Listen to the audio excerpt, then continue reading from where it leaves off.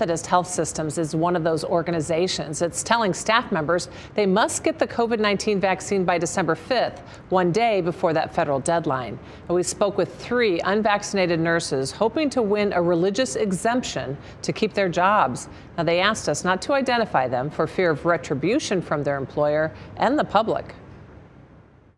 I don't want to lose my job. Why are we being forced to get something that's still, in my opinion, the testing phase? Methodist nurses say their jobs are on the line because they don't want to get the COVID-19 vaccine. We just want more information. We want more studies. We want more peer review before we consent.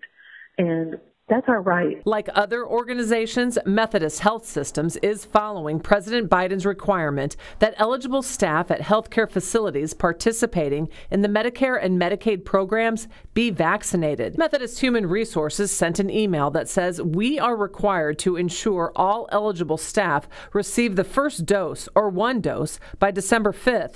Those who do not meet this deadline will be subject to separation from the organization. I'm just disappointed because we shouldn't be forced to do it. They don't force us to get the flu shot. There are 2 federal exemptions to the mandate: medical reasons and religious beliefs. It's truly a religious exemption for me. This nurse says her Christian beliefs should allow her to keep her job. And another nurse tells me she'll use the religious reason even though she doesn't believe it. How do you use that religious exemption if that's not what you believe? I don't know. I think it's just a loophole that they have to jump through. A Methodist spokeswoman sent us this statement: "We have no choice but to comply with the recent regulation. We are working with all employees interested in submitting an exemption. Each will be evaluated on a case-by-case basis."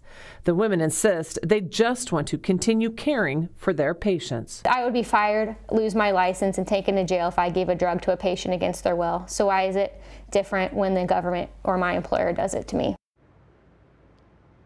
Well, the nurses say if they don't get the vaccine, they will be first suspended for 30 days without pay and then not be able to return to work in January. Methodist says over 90% of its health system is fully vaccinated.